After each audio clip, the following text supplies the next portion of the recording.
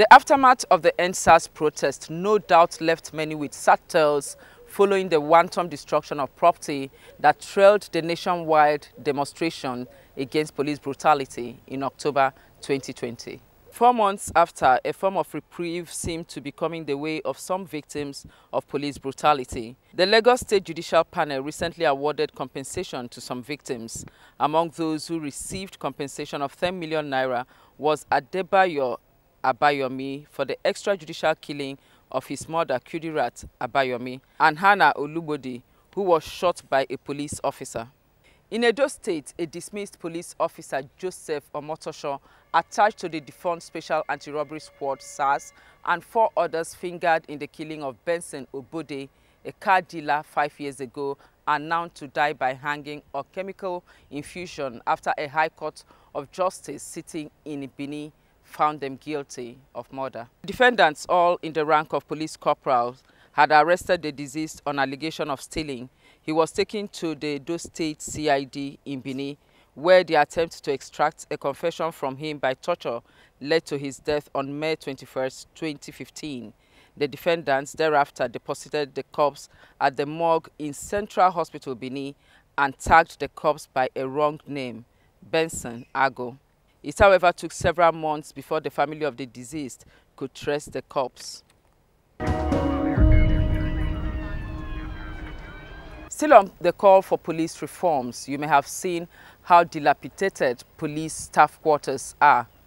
Possibly have heard how horrible the Nigerian police cells can be. Many Nigerians were shocked when a documentary showing the deplorable state of the Nigerian Police Training College went viral some years ago. It was hard to believe that people who will later graduate to become policemen and women that Nigerians will rely on to serve and protect them could pass through such dehumanization, as the reality of an average policeman on the streets has not changed.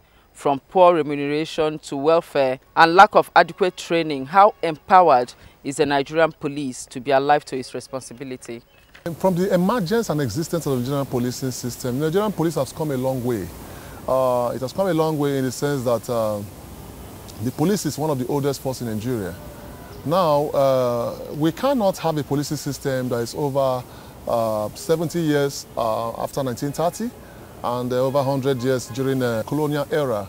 For me, I think our policing system, we have issues with our policing system, and that is just the truth. I remember that I visited a police station one time to see a friend. While I was there, I think electricity went off, NEPA went off, and everybody put on their chain. And it's as if the state was under attack because I was hearing different sound, like gunshots.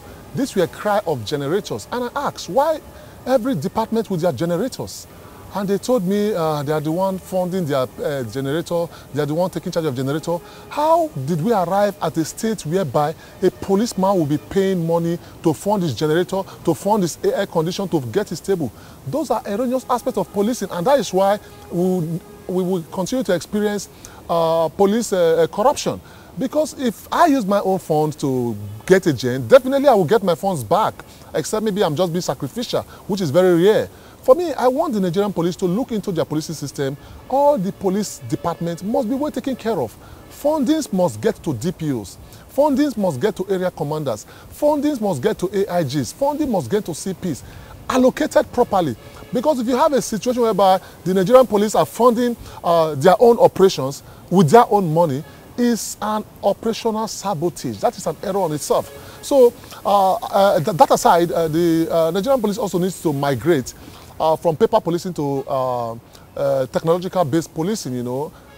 When you go to any police station, you think you're in a secondary school, in a primary school. Lots of books are piled up, papers and everything. We need to go into data. We need to go into technology. You know, if you can put my name in a police station and have my crime data, you understand? We should have a crime data whereby whoever commits a crime will go into that data and you can access that person anywhere in Nigeria.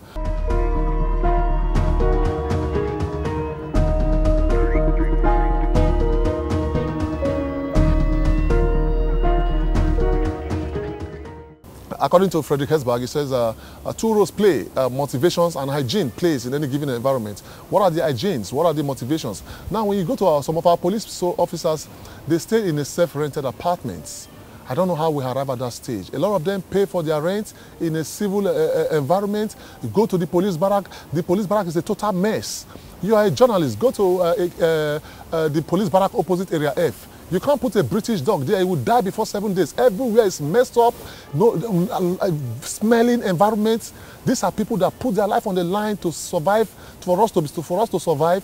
We must look at a new dimension of our policing system. We must look at their hygiene. We must look at their dressing, their uniforms. Do they buy uniform for themselves? Yes, they do buy uniform for themselves. They buy boot for themselves. In exception of those ones that pass out newly, police officers buy boot for themselves. What happened? Government are allocating those uniform and boots free of charge. Because why will I buy uniform and boot to serve my country? That is not done. It's even happening in the military where some soldiers buy boot for themselves.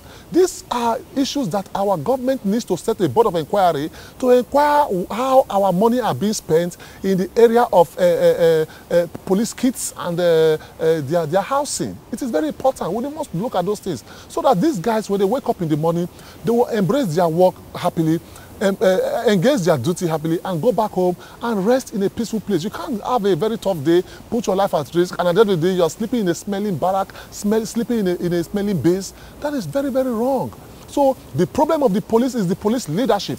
I think for me, if I have the powers, I will hold the Nigerian police leaders from 1960 to 2021 because they need to be accountable. And that is why we must have this very clear. It doesn't mean that you are an ex-IGP, you cannot be held accountable. We must call people back to come and account for their services to Nigeria. You can't just come and mess up and go. No, we must look into accountability. When we start looking into accountability, holding police officers accountable, holding police officers accountable for the welfare of their men, Nigeria will continue to be experiencing a high state of insecurity because when we take care of our security professionals, our security agents, they will be able to discharge their duty effectively and Nigeria will definitely be a better place. Now let's bring you other crime news making incidents. In recent times, some of Nigeria's major highways have been in the news for all the bad reasons. No more are Nigerians dealing with the bad state of the roads, but now robbery and kidnapping are the order of the day. Fresh in the memory of many is the story of a United States-based returnee who was waylaid and kidnapped on the highway on his way to Lagos to board his flight back to the United States. To help curb the increasing spate of kidnapping, the federal government says plans are in top gear to install closed-circuit television across the major highways. Wilson Esamode is the national president of Licensed Private Security Practitioners of Nigeria, while Tanwa Ashiru is an intelligence and security expert. They described the idea as laudable, but however raised concerns on factors to be considered before installing security surveillance system on the country's highways. It's done in other parts of the world, so we can also do it. But what we are saying is, because we have a very poor identity management system. Up to now, as I speak, we don't have that effective database management system.